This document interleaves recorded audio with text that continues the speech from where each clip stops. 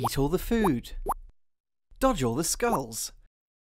Fire peas at all of the tableware. It can only be Munchies.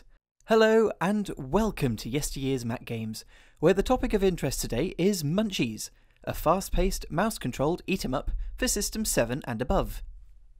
This is a colossally significant game for me, as it's probably the first non-edutainment Macintosh game I've ever played. I couldn't begin to estimate the amount of time that child me would have put into this, so it's been great revisiting it. Turns out, adult me is a lot better at playing it, although that doesn't really show in this footage, thanks to the input lag I'm getting here. This is a result of outputting from my old Mac through my contemporary desktop computer to a monitor, making it so much harder to play while recording. Munchies is about quick thinking, quicker movements, and eating so fast you've practically inhaled it. The best way to describe it is to start with Pac-Man. Do away with all those lousy inhibiting walls. Turn the ghosts into skulls, dots into food, and throw cutlery haphazardly around. The game screen is chaotic, and the gameplay is fast-paced. To play Munchies, plug in a mouse, as the trackpad handles like a tank in a tar pit. Your task is to move Melvin the Munchie around the play area, eating the food that's floating about. When that's done, an exit appears in the bottom right corner that will take you to the next level. That on its own would of course be too simple, so the game throws a number of nasties at you, with increasing ferocity, the further you progress. It's a one-touch insta-kill for all of them, so be careful, as that's how you lose lives. The majority of things you'll be avoiding are skulls, which float around brainlessly in beginner mode and chase you about the screen in expert. In addition, forks fly in from the side and bounce about the bottom, knives dart in diagonally from the top, while spoons full of poison cross horizontally, launching projectiles at you. I feel out of all of these nasties, the knife is probably the biggest threat, and makes hovering around the topmost part of the screen very dangerous. This can be offset in the first 20 levels, by allowing the fork to spawn and leaving it to do its own bouncy little thing. With the fork in the play area, there'll be no slicey knifey to worry about. However, come level 20, with the food having turned to beer and Melvin drinking way beyond excess, you'll be dealing with multiple bits of cutlery at once.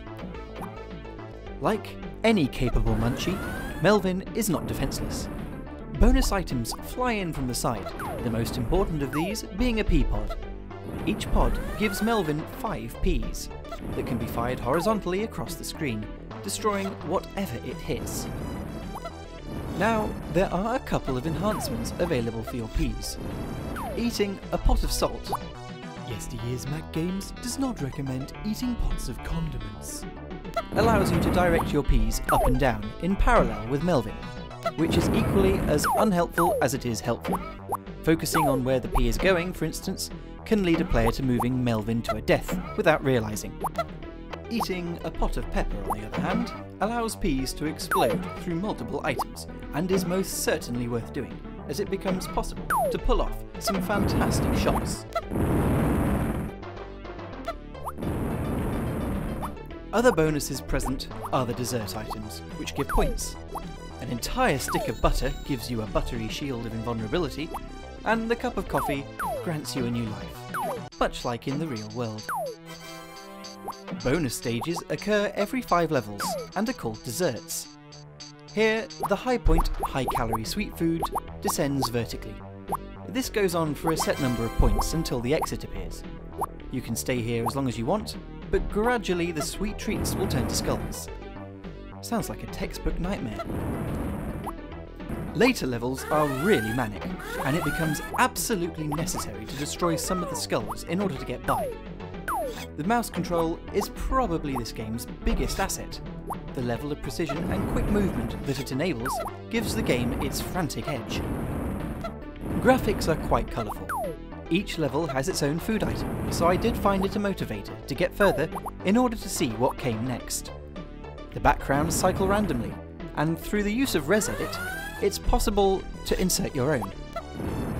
The game's music is playing in the background, and quite memorable.